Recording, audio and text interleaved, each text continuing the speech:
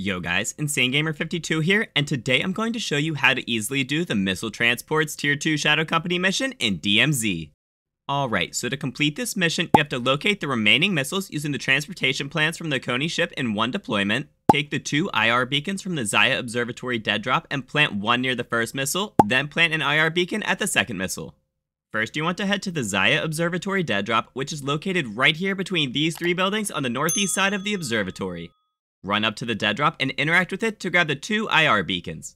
It will only show 1 IR beacon in the dead drop, but if you put it in your inventory, it will also give you the second one.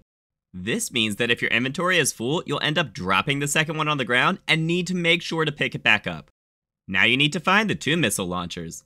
There is a document on the new Konni ship that says where the first launcher is, but it's always going to be right here in the middle of Samman Cemetery. Walk up to it and you'll be able to plant the IR beacon anywhere on the missile launcher. The location of the second missile launcher changes every game, so you'll need to read the note floating on the east side of this launcher. In this game, it says that the second launcher is at the farms southeast of Sharim Pass. I'm going to show you the location of all 5 launcher sites that I know of, and if there are more, I'll add them to a pinned comment down below.